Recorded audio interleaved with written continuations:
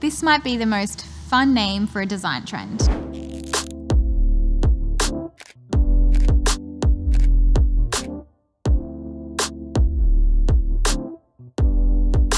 Japandi is an interior hybrid between Japanese and Scandinavian design influences. They do both seem quite different and geographically quite far apart, but they also share some common design elements such as simplicity and minimalism, harmony with nature, and a respect for craftsmanship. They're not sparse, they're intentional.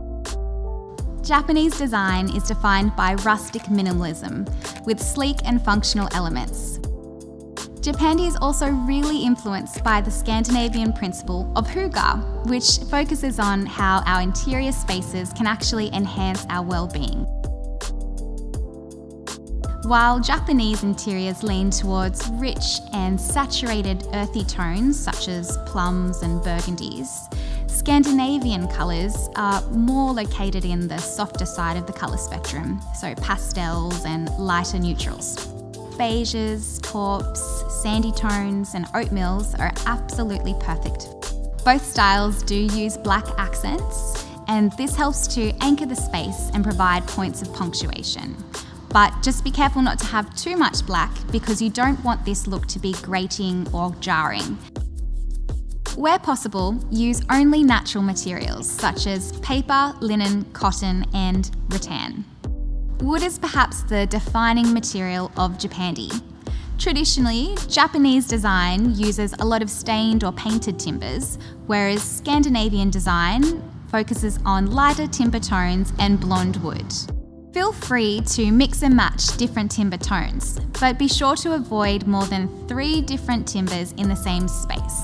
We want the look to feel grounded rather than eclectic.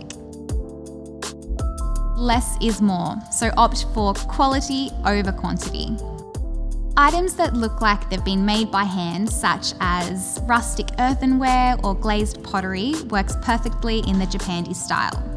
Try to mix earthier colours and tones with something sleeker to get that refined but rustic look.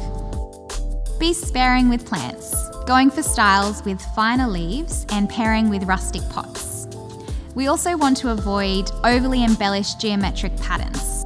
If you are after something that's a little more interesting, you could opt for a traditional Japanese pattern such as shibori. Because both styles call for form and function, opt for furniture pieces that are beautiful but also work as storage pieces. That way you can hide the clutter when everyone comes to visit. Japandi has been around a little while, however this trend is emerging as one that is long-lasting and timeless. We love Japandi as a style because it creates a calming and welcoming atmosphere, where connection with nature and loved ones is really important.